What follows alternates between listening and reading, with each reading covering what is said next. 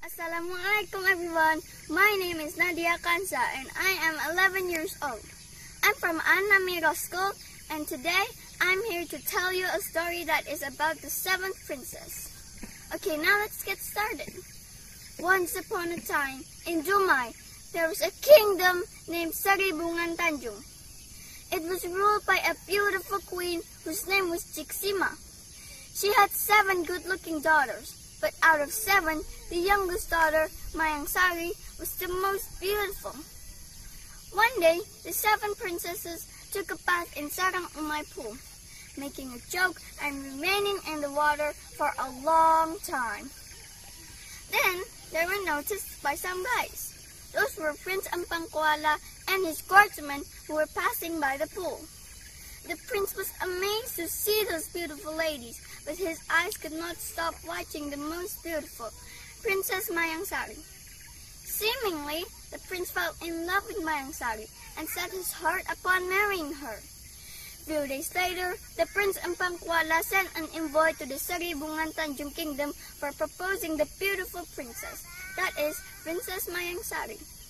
Bringing to Paksiri, the envoy delivered the message of Prince Ampangkuala. In a lavish kingdom ritual, the proposal was welcomed splendidly by Queen Chiksima. And as a reply to the prince, Queen Chiksima put Kambir and Erikanat into the biggest box among the 7 combos in the Tepaksiri, while the other boxes were left empty. So this tradition was to show that she approved of the proposal. However, instead of the younger, it should be addressed to the oldest. Knowing that the proposal was rejected, the envoy rode his horses back to the kingdom in despair. He explained everything about the proposal, which was rejected by the queen. The prince is very mad. The prince ordered his commander and soldiers to attack Saribungan Tanjung Kingdom. During the war, the Queen Chiksima ordered her commander to take her 7 daughters to the jungle.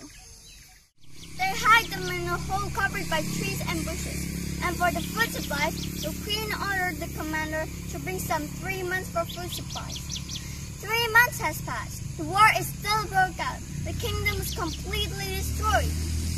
In the dark night, the troops of Prince Ampangkuala took some rest in downstream. They took shelter under trees, and then something happened. The troops were terminated and attacked with backup with stabbing their heart. Less than a half night, all the troops were terminated. In the next morning, Queen Chiksima rushed for walking to the jungle where all the daughters hid. Unfortunately, after finding out they all had died, they died of thirsty and hunger because there was lack of food. The end. Assalamualaikum warahmatullahi wabarakatuh.